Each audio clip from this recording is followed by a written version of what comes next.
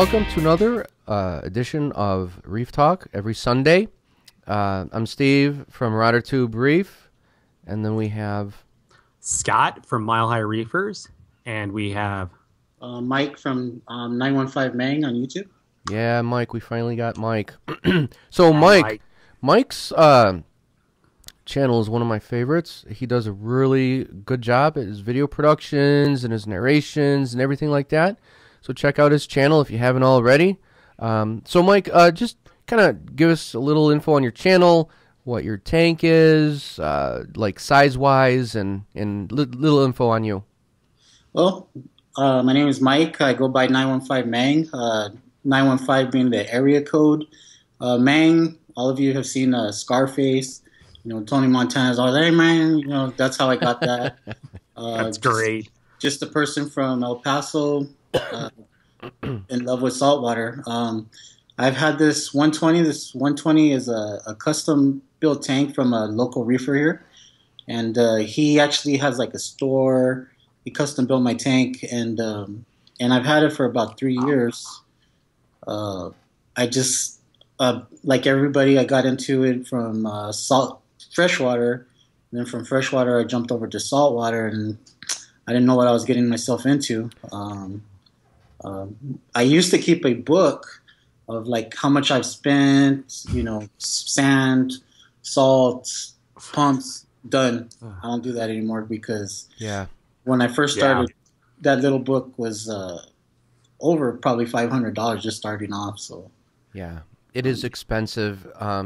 People say, oh, I would read before I started. Oh, it's expensive. And I thought, yeah, well, I've got, I'm a photographer and a guitar player, so my gear's really expensive. It really is. But you know what? This saltwater hobby is really expensive. I mean, it's not as expensive as that other stuff, but man, it's expensive. So I'm done. I'm done buying stuff. That's what you said last time. Yeah, I know. And then I decided to get that new power head. I know. I have 2 of them. Yeah. But now I'm done. For real this time. Wait, but a new protein skimmer showed up at the door yesterday, which is going to be a new. And now I'm done. Now I'm totally done. All right. I am done.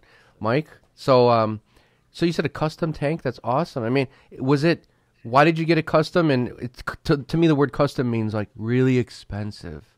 Actually, I was looking online, and I wanted that Starfire. Because back in the day when I was watching YouTube, there wasn't so many channels. There was like a Mr. Saltwater guy around here. And I just like the dimensions because with custom, I wanted something that would fit my kitchen. And I would still have enough room, you know, kind of built around the kitchen. Yeah. Now, if I could go back, getting the house, I would build a fish room around the, you know, the tank and stuff like that. That'd be pretty sweet. What are the dimensions of your tank? My tank is actually pretty tall. It looks nice, man. Oh yeah. Oh, that's nice. Yeah. And then so the stand itself is like 20-something inches, and then lengthwise it's 60 inches, so 5 foot, and then depth it's about 19 inches or so. That's really 19, nice. 18 inches, right around there. And then I really like a tall tank. Thank you. The sump is around just like a 40-gallon breeder, but that was also custom. Oh, nice. That's nice. So I think total I paid about $1,200 just for the tank stand. And then I ended up making my own stand because I wanted the stand taller. Really, for custom, that's not a bad price. Yeah. My off-the-shelf one was $1,000, so yeah, that's great. How long is your tank, Scott? I forgot. 6 feet. Okay. Yeah. All right. And what is it? Was it a 210? What is it? 210. Yeah. Okay. So the tank looks awesome. What fish do you have in it now? Currently. Well, that's the thing. I have, because of mistakes, I never quarantined at all. I would just throw my fish in there, hope for the best, and I did that. But I want to get a powder blue. I want to get maybe a purple tang, for sure, a yellow tang. Yeah. And be careful about those two together. The yellow tang. The yellow and the purple. I tried that, and now my yellow tank lives in the sump. You got to put that guy back. I was thinking about that yesterday. I almost did it. But that's weird because you have a lot of rock work and mine's pretty open. Yeah. You know? Yeah, it's two zebra soma tanks together. They battle. I'm really thinking about getting like a sail fin or a scopus or maybe a couple more yellows and trying that route, but that's pretty risky too. So we're going to talk today, as the title says, quarantining, right? So we can each briefly talk about what we do, but I want to focus on, what Mike does. It's always great to have another point of view of how you do things.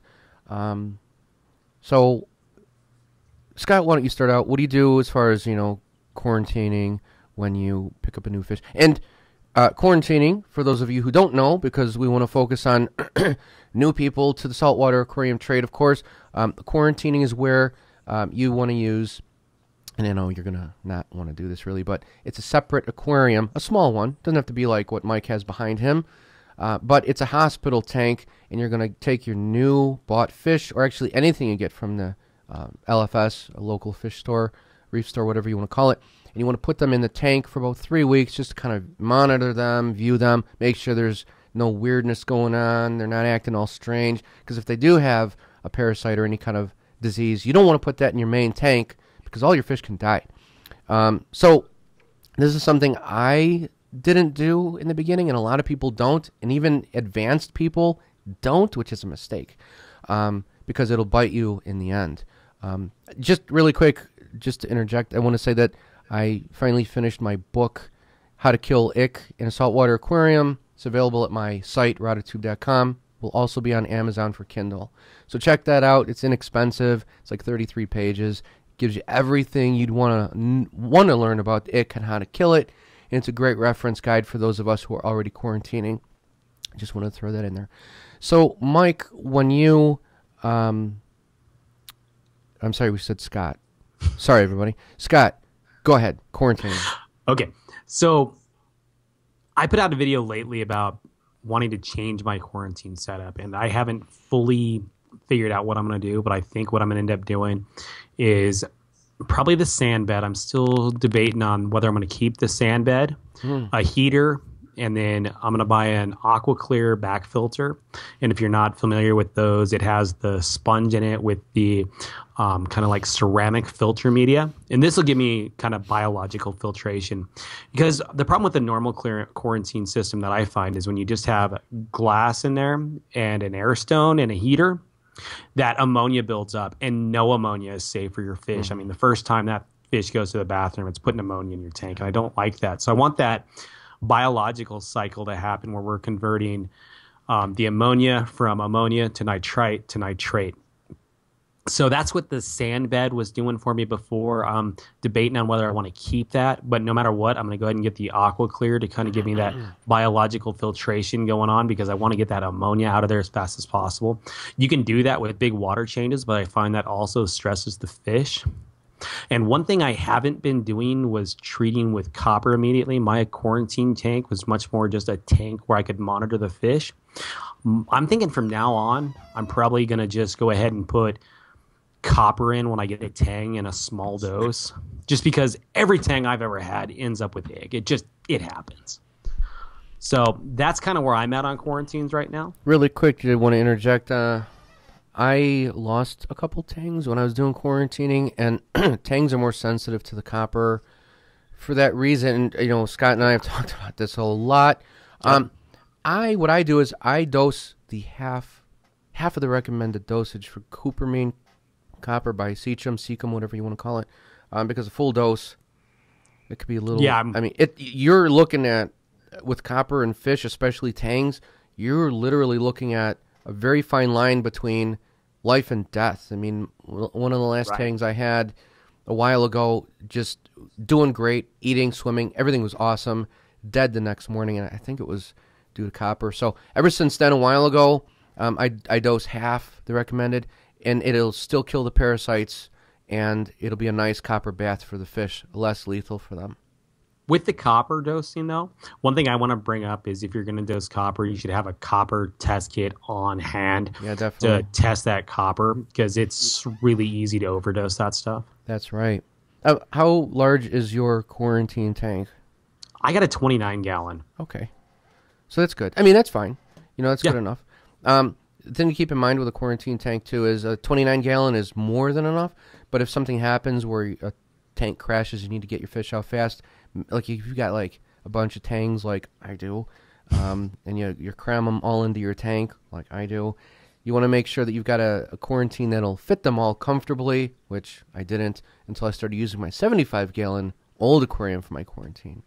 So I think that's a great point, and I think I'm going to do that once this Nassau gets out of the quarantine, to put sand in the bottom. I think I'm going to buy just a bag, like a 20-pound amount of sand, and throw it in there, because I really like that idea. It's a great point about just all glass.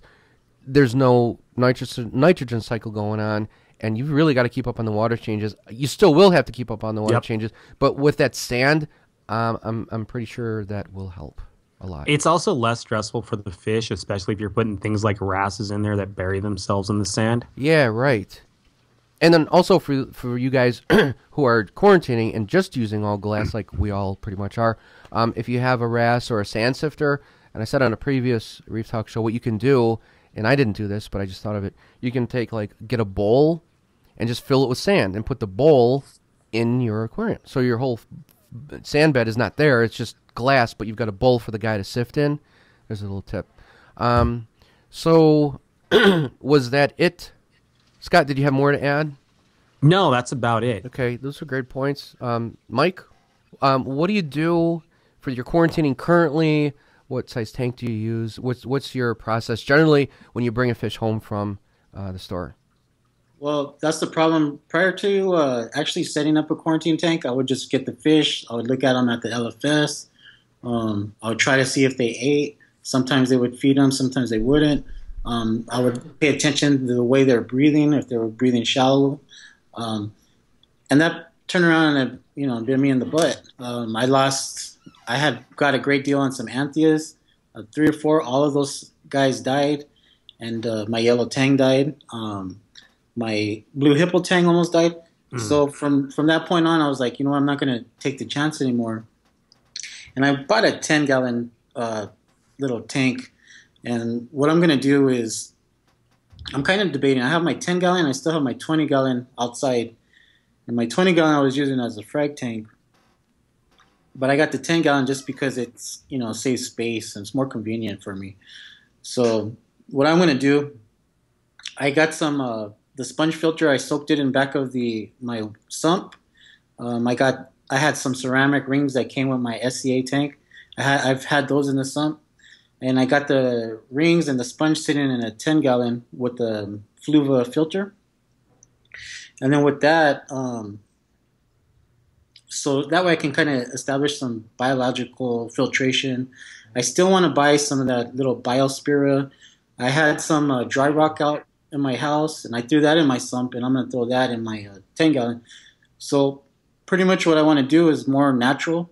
I kind of want to still turn my 10-gallon quarantine tank into a frag tank because I'm testing out that, MICMO LED. So that's what I'm doing.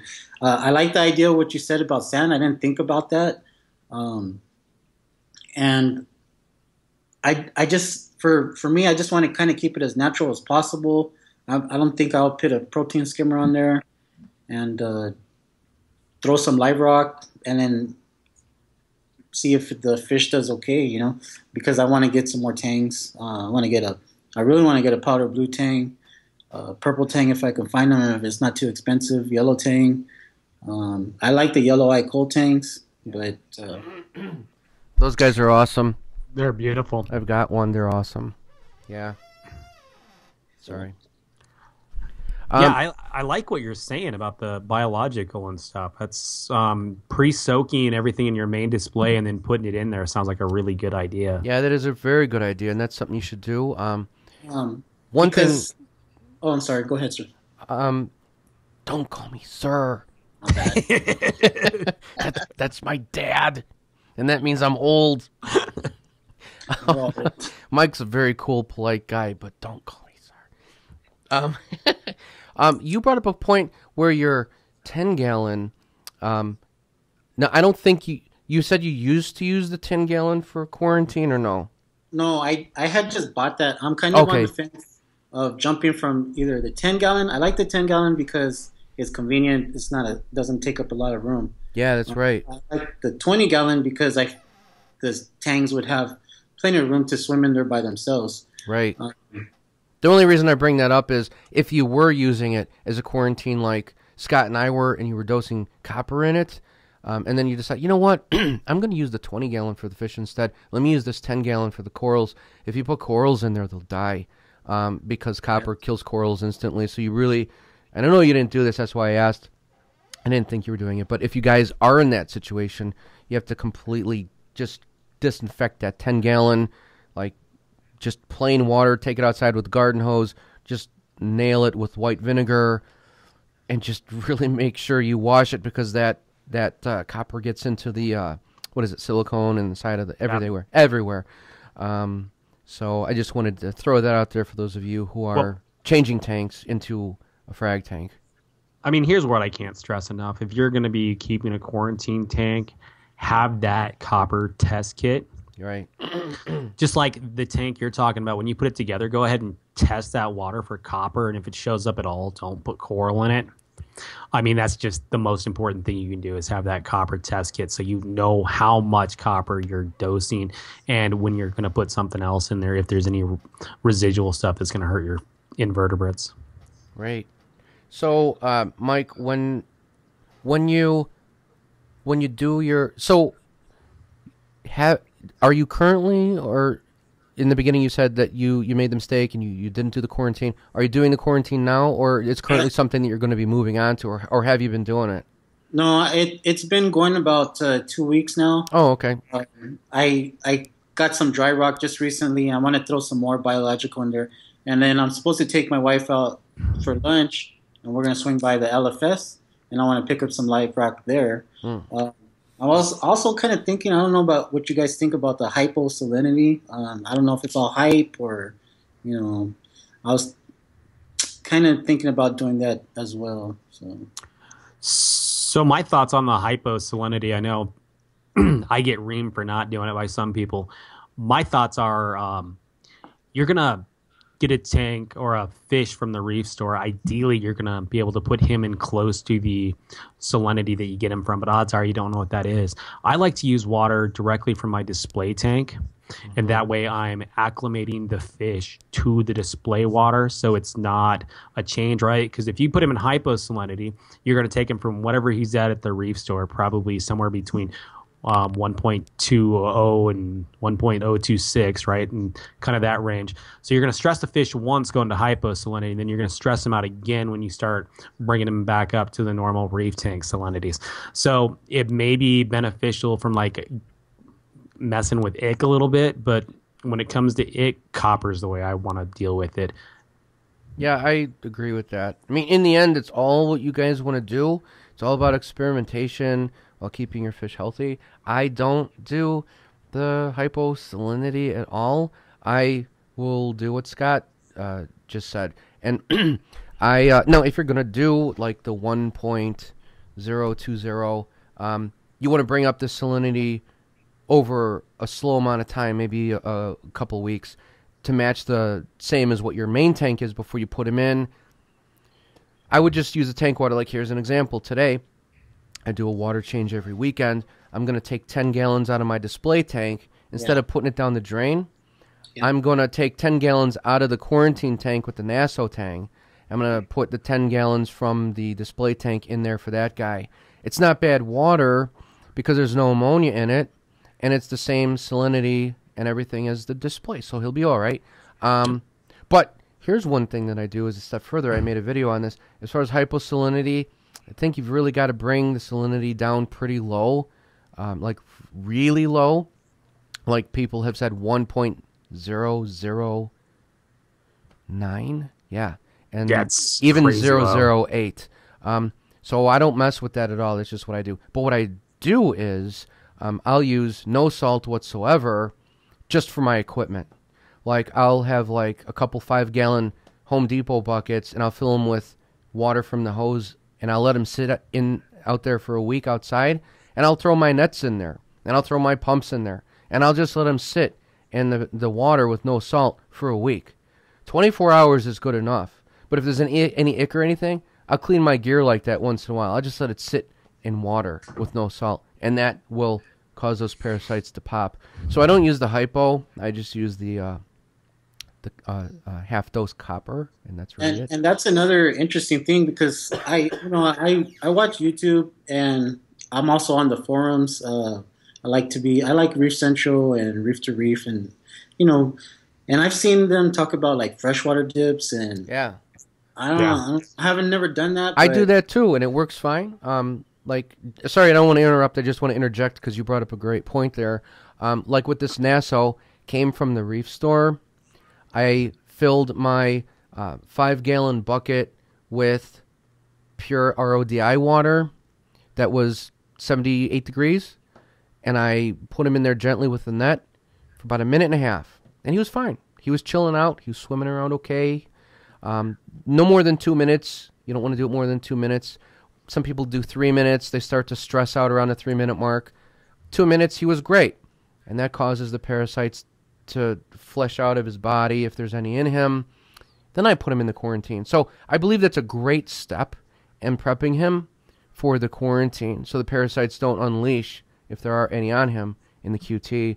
You can let them all come out into the pure water, then throw him in QT. And then also, after 3 weeks when he's out of QT, I'll give him another freshwater bath for 2 minutes before I put him in the main tank. And the main reason for that is to basically wash off any of the copper that might be on him, so none gets in the display, So a bath going in and a bath coming out, whatever. So that's what I do. And it's okay. They're okay with that. Yeah, freshwater dip isn't something I've done before, but with the research I've done on it, I'm thinking Steve's right, and that's what I should be doing. So whatever fish I buy next, he's definitely getting a freshwater dip before he goes in the QT. Yeah, it helps. Just, a minute is even okay, and just watch them. And if they start to freak out, and they really don't, they're okay. So, like, the next time, make us a video on you guys doing the freshwater dip, because I've never done it. I'm still too chicken to do that. Mm-hmm. And also with the RODI, I think the RODI water you probably could use regular water, because supposedly RODI has low oxygen in it. So. You could, and I have done it with tap water too. My water is really good. I got a report from the village, very low metals. And I'm lucky to have really good tap water. But tap water is still tap water. However, You're right. For the freshwater dips, I've done it. It's fine. I would just be afraid of the chlorine. It's kind of poisonous to the fish. I know that short period of time won't kill it. It's just kind of an extra stressor I don't know if it needs. Yeah, I don't know about the level, how much of a stressor that would be. And I shouldn't have done it, but I did because I didn't have any RODI at the time. For this guy, I did. But if I didn't, I would have used tap water, But yeah, that's a good point. I've done tap water as well. With my fowlery, I use tap water for the fresh water in and out, and he's fine. He was fine. So my understanding behind the way the freshwater dip works is the fish goes in, and it's a larger organism, so it can stand being in fresh water much longer than smaller organisms like parasites, like parasitic worms, like flukes and stuff like that. And they'll actually fall off and die long before the fish is going to stress at all. Is this kind of how you're understanding that it works, Steve? Yeah, right. Yep. That's exactly right. Yep. The parasites will actually pop because with no salinity in the water, they just kind of implode. I mean, literally, they just pop. They don't have a chance, which is why if you're going to use a quarantine tank, you never want to use the same equipment on that as your display. So, just to make sure, like I said, when I'm done with the quarantine, I'll let the equipment sit in clean water for a week just to make sure. Because, you can accidentally grab a net and use it on another tank. So, yeah. But yeah, that's right. They don't stand a chance. And also, I'm a fan of garlic. I know you guys don't like garlic, but well, I like garlic. I don't like garlic. I don't like garlic. It's it's as awesome. I don't like garlic as a method to kill. Oh, I thought we were talking about like As pasta. something to eat. I love pasta. Okay. I love Italian, but no, I don't like garlic as a method to kill ick. I think garlic is an excellent method to keep your fish eating. So if your fish has ick and it's not eating, then the garlic can definitely help with the eating and stuff like that. Garlic doesn't kill ick. It just helps the fish eat, and it maintains the fish's health from that direction. It'd be like if you were sick and you weren't eating. You're going to be less healthy that way. So garlic helps with that, but it doesn't help with the disease. Right. And it's also awesome in a quarantine tank because fish could be stressed. They might not want to eat. Using garlic, it entices them to eat. So, yeah, I use it. I love it. They love it. For what Scott said. Right.